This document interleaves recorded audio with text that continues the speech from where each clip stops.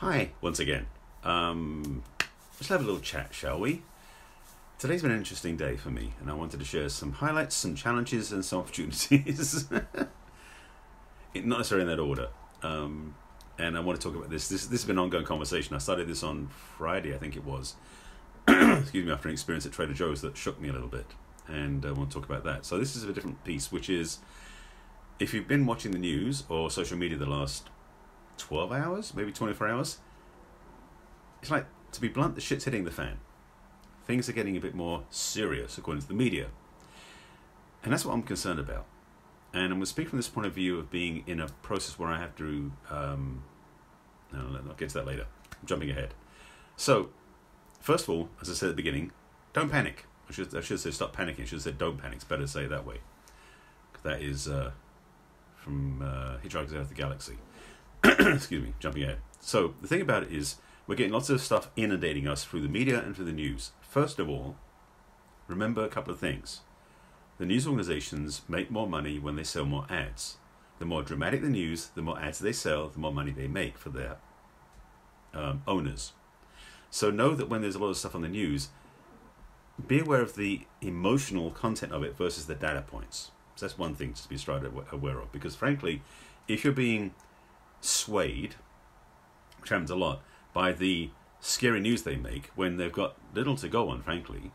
You know, in case you hadn't noticed, by the way, with the whole thing with the, as my friends call it, the beer virus, just to use a different languaging, there's a lot of stuff being put out there that isn't actually factual yet because they're going by hypotheses, as in multiple hypotheses. So there's a lot going on. And I'm not a medical doctor, so I'm not going to use like specifics. But here's the thing I want to talk about, is that it's very easy to get swayed by outside influence, whether it's social media posts, or it's articles you read online, or it's news items, or media items, or anything else. Some of the stuff comes at us, and I had an experience today where I got knocked a bit off center, so I know what it feels like to be, not panicked, at least not me personally, but I felt like stressed, I'll use that word, by what was being said to me and in front of me. And it got me to really remember who I am and what I'm about. I'm going to get to that in a moment. So you may be experiencing in life, maybe having challenges because you can't find any toilet paper, or having other challenges with family members, or not feeling like you have to leave, you can go out of the house because you can't go to work, or you've been put at home, whatever it is. There are certain things that are happening that make our lives more challenging than they usually are. And I put them all in one bucket, which is more life challenges than usual, because that's what's going on.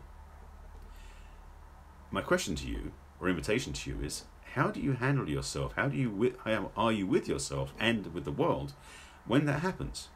When there's more stuff thrown at you or in your awareness that is challenging your peace of mind, how do you handle that?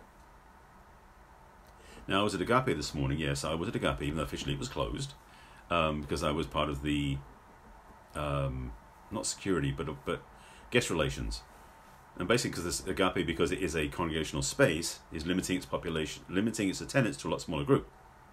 And in fact, there were probably, rough estimates, besides the staff, the volunteers, the ministers, practitioners, there were probably maybe 35 people each service, instead of 1,000 each service.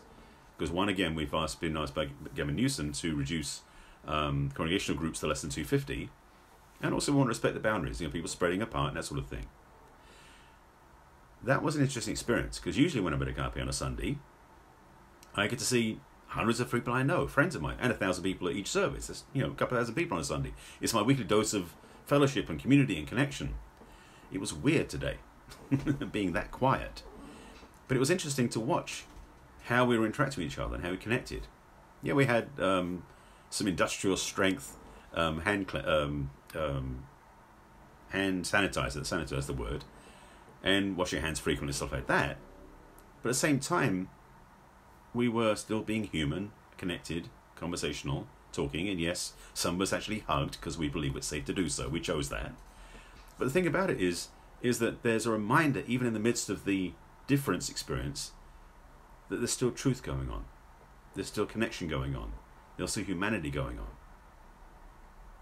And for me personally, I'm watching what seems to be a lot of our connection ability being pulled away. And the reason I'm talking about this is actually leading into something, so I'll get that in a second, because I was talking about how you remember who you are. Hang on, I'm going to cough, and this is normal cough. I've been coughing a bit because I had a tickled throat. Yeah, that was as bad as it got. But the thing I want to talk about is that we've got to remember who we are, because it's tempting sometimes to be the puppet to the media's puppet strings. And I talked about this before about response versus reaction. In fact, I posted earlier a replay from a year ago, I think it was, when I talked about do you react or do you respond? And that's kind of what part of this thing is. With all the stuff being thrown at us in the media and the news and the I was going to say entertainment, it's not the right word, but all the highlights and provocations is a good word, thrown at us by the media, it's very easy to get basically put upon, energetic, like a piñata, being beaten around, swatted around by it, and it's not real. Yes, there may be cause for concern, but do it through your own lens, your own filter of understanding. No, I'm going to say that. That's not going to work. So what I want to say as a bottom line is that this is an interesting time to be around, alive, present in this moment on the planet. It's interesting timing as well. I'm going to tell you something. I'm telling you now about something happening Tuesday. In 2 days, this is Sunday broadcast, by the way, in case you're watching it delayed. Tuesday begins the Inspired Heart Mastery class that myself and my friend Katie Carlson are leading. And we planned this January. We had this planned quite a way ahead.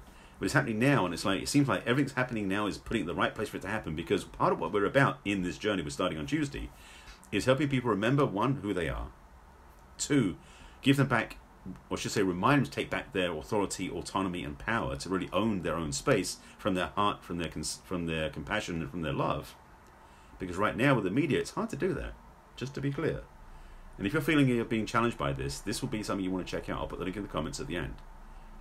But the thing we're doing is really teaching people how to really have a navigation chart for their lives that is heart-centered in all areas of life. And on top of that, how to be more, say, facile, maybe the word I'd use, to be really confident in who they are. Self-support, self-reliance, self-trust, self-belief, self-care. It's all part of the package. So the Inspired Heart Mastery is what I'm talking about, is one of the things I'm recommending you want to check it out, because we have a special offer this weekend. Officially ends tonight. We may extend it if you really ask us nicely, but it's 25% off of what the sign up is. So I'll put the link in the comments, you can check it out, and I'll put a reminder of the coupon code in quotes in there as well. But my invitation to you is to look at your life right now with what's going on especially, and seeing how you navigate it. Seeing how you're able to function within it despite the constraints being put upon us by the local government. Because it can be challenging sometimes to even function that way. I know I've gone through my own ones. I've had to cancel some plans because of this. One of them was one of my delayed birthday celebrations tonight. That got postponed. Oh dear, I'll get over it. Already have, actually. But the reminder is that we get to navigate that the way we want to. So, again, I invite you to check out the link in the comments. Please check out the link in the comments, because if it speaks to you and it resonates for you, Tuesday is when we start, 2 days from now. And it could be the most powerful thing you've ever done. Might be. Not promising, because I don't know your life, I don't know your experience, but maybe it will. So my recommendation besides that, to give you a little homework assignment, is if you're not doing so at the moment, how frequently do you center yourself? Whether that's through breathing, through meditation, through yoga, through journaling, whatever that is for you. But this is a particularly good time to do practices that bring you back to your center, your core, your heart. Because it's tempting to get pulled out of it a lot by what's going on. So be clear. I'm inviting you to not panic, but to focus on where you want to go. To focus on being present with yourself, and to focus on how to be effective from this place. Because you can be. Let's see if there's anything else I want to drop on the table. I think that's everything I want to say. I haven't seen any questions, so I guess it's all making sense. Again, link will be in the comments to check out our Inspired Heart Mastery Masterclass that starts on Tuesday. It's an 8-week journey, a 2-month journey, all virtual, so you don't have to meet in person, so you'll be safe at your own home. But it's going to be a deep dive, and it's going to be transformational. Katie and I are looking forward to teaching and sharing and expressing this, and really inspiring everybody in the course. That's why it's called Inspired Heart Mastery. You know, it makes sense. It's inspirational, about the heart, and you learn to master everything. Well, heart related. Sounds good? All right. Check out the link in the comments. I appreciate you watching. I will be back again probably before Tuesday to do another little plug, because there's so much going on right now energetically, what's happening with the changes we're going through right now and the restrictions that we're going through, that there may be more to speak about. So stay tuned, keep in touch. This is actually kind of a fun thing, by the way. If you haven't done Facebook Live, by the way, this is a good thing to do because you can do it without contaminating yourself. You can talk to people, interact with people, if people interact with you, and have a conversation and have a connection that actually can be very functional without getting in so many risk factors at part. This is social distancing. I'm at least 6 feet from you, or 3 feet, whatever it is. So, which is, again, a masterclass is going to be on Zoom, so it doesn't matter where you're on the country, you're on the planet, you can join us in that class. Recommend you come and join us. It's going to be a blast, and a link will be in the comments. I appreciate you being with me as always. Thank you for watching. This is a new theme I'm going through, which is self-mastery, is my new focus and direction, because I'm really clear that's my strongest work. It's always been that way, but I've had it under cover of relationships. Now I'm taking it off and saying, no, relationship with self-mastery is where my strength is, and that's what I'm teaching. So that's a big piece of the work we're doing in Inspired Heart Mastery. So link will be in the comments. If you have any questions, comments, either put them in below or respond to me over social media, and I'll be in touch. So with that, thank you for watching. I'll see you again another time, maybe tomorrow. This is not a daily talk anymore, and I thank you for watching. I'll see you again soon.